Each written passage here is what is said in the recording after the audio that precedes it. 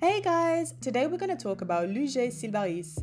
Ludger Sylbaris was born in 1874 on the Caribbean island of Martinique on a plantation. He worked as a labourer in the city of Saint-Pierre.